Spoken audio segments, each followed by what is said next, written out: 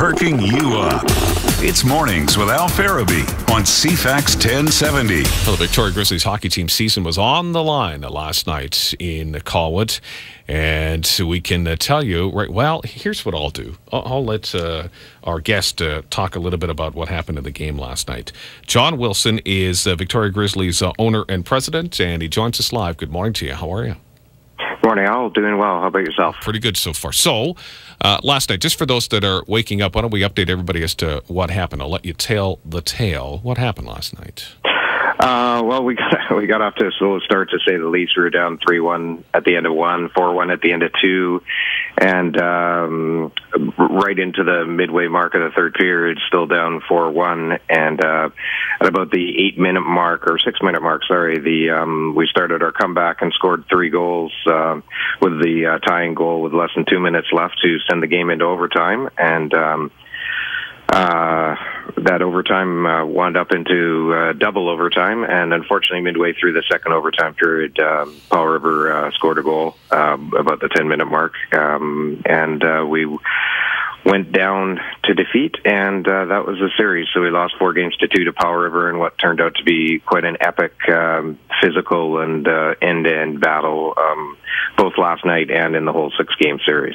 So a heartbreaking way to end it, and they always are when it comes to those double overtime losses, especially on home ice. But it is the nature of playoff hockey too. I mean, like you say, these are two teams that really went after it hard. Absolutely, yeah. In the BC Hockey League, to be honest with you, the standings come playoff time mean very little. Like, the teams are so close. You have 16 to 20-year-old junior hockey players that step it up. Injuries in your top 6 or goaltending or top defensemen mean can push a series one way or the other. Powell River, very, very good team. Extremely hard to beat in Powell River, and our boys did well just to come out of Powell River 3 games in 3 nights and to win one of those games. So to bring the game back, bring the series back to Victoria, and fortunate for our fans to be able to be entertained last night the way they were. Reminded us a lot of a game that happened last year that in Game 7 against Alberta Valley that wound up going to triple overtime. We were fortunate enough to win that one, but luck wasn't on our side last night. There you go. John Wilson, our guest, he's president and owner of the Victoria Grizzlies Hockey Club. Heartbreaking loss last night, ends the season. So let's talk about moving forward. And obviously, off the ice, there were some challenges, and there's no hiding or secret in that. On the ice, the players were great, but tell me what the future of this club looks like to you moving forward. Well, we felt a real momentum shift in the new year. We've got a lot of people. We have an ownership group of 10. Everybody stepped forward, and we've got some volunteers from the community.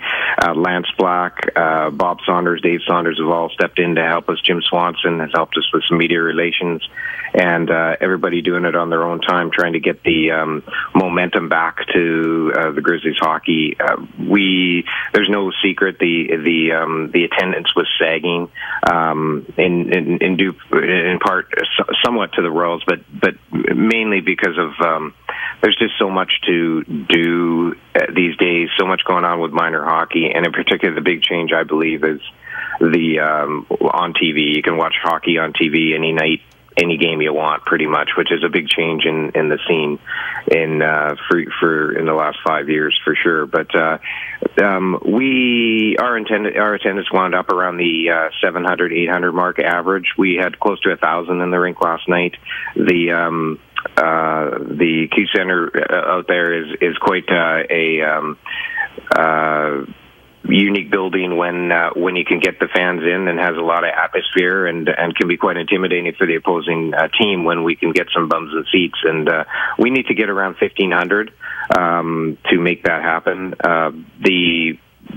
The community is coming back. We have pretty much all the corporate boxes sold for next year, which is a first for us in 3-4 years.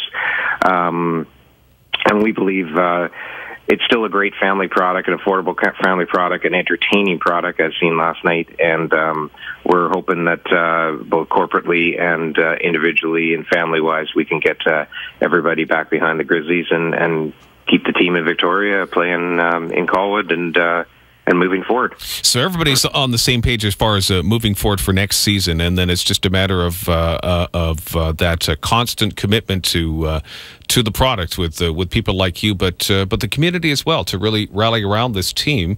I sense that people like yourselves and others involved, you're not in it to make a huge profit. You're just in it because you love it, and it should be a part of our community. Absolutely, yeah. There's 10, as I mentioned, 10 people in the ownership group, and we all came in with no expectation. I've been involved with junior hockey before with the Peninsula Panthers and Junior B, and yeah, making money is not something you're going to do in junior hockey these days, and at this level, anyways. And it's a community, it's a hockey commitment, and everybody's in it just to try to make the Victoria Grizzlies work. They were on their last breath last December when this ownership group came in and took it through the season. We had an exciting playoffs last year, and this year we had our own challenge. We had some challenges at the coaching GM position, and we were able to bring Craig Didmid back and really trying to get more of a local sense to the team, local ownership. We're committed moving into next year to about a 50-50 mix of local players and out-of-town players, reaching out to the corporate community, particularly in the West Shore, trying to get them back involved. And again, the main thing we need to work on is get those season tickets up and people back into the arena to watch the games. We're in negotiations now with, or we'll be starting coming up with West Shore Parks and Rec. Our lease is up at the Q Center, but we want to stay there. We like the arena. We want to be in the West Shore. We believe it's our home, and we're looking forward to coming to an agreement with them and staying there for years to come. I have heard rumblings about us moving and even to a different arena or out of the community altogether, and that is not what our goal is. Our goal is to keep this team here in Victoria and for a long period. John, I appreciate the update this morning, and obviously we'll stay in touch with you and the future of the Victoria Grizzlies Hockey Club. But thanks for the moment this morning to talk about a few things.